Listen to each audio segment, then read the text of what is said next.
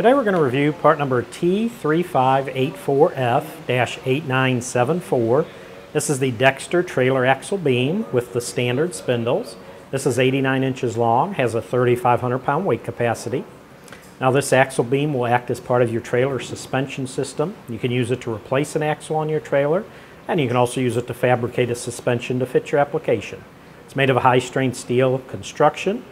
The other nice thing you might notice on axles, they will have a rise in the center of the axle. It's hard to see on this video, but basically it'll rise in the center and then go down. And the reason they do that, this will ensure the proper camber angle. In other words, this will ensure that the angle of the wheels on your trailer are correct for your towing needs. Basically, this bend being higher, what will happen is when you put a load on the trailer and it weighs down on it, it'll actually straighten that axle out some, and then it allows your tires to have even road to tread contact across the width of the tires. This is good for best for straight line acceleration and steady controlled towing. You also notice the spring seats. There's one on this end and one all the way down here on this end. Basically those are welded to the underside of the axle. This is for mounting your leaf springs to. And the underslung design is nice because it gives you the low ride height, and that makes it easier to load and unload your trailer.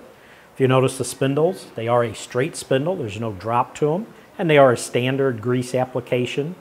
It does include the castle nut, the D-washer, and the cotter pin. We ship them with that all included.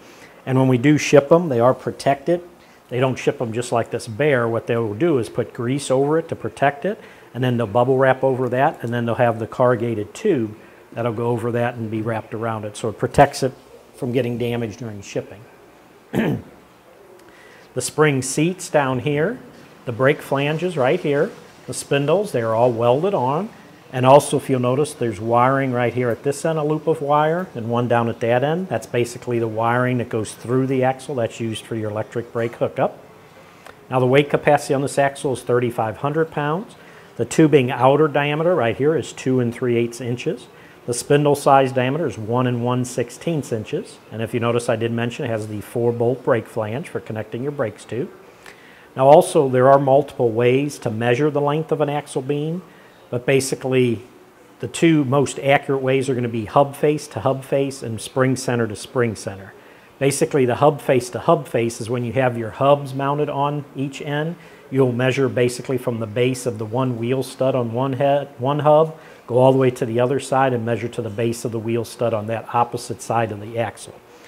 Now this axle, I do not have any hubs mounted on it, but just to try to give you an idea, I'm going to run this ruler where it's roughly going to be, you can see about 89 inches is where your hubs would run, hub face to hub face. And then the other measurement would be the spring center to spring center length, which on this one you can measure because the spring seats are welded to the axle. Basically, if you measure from the center of this spring seat all the way to the center of the one on the other end. And actually, this measurement will also give you the approximate width of your trailer. So basically, you can see when we do center to center, right at 74 inches. So basically, if you're replacing your trailer's axle, you should be able to figure out which type axle you need by determining the trailer's capacity, the bolt pattern of the wheels that goes on the axle, the brake type, and then the two measurements I mentioned, the hub face and spring center lengths.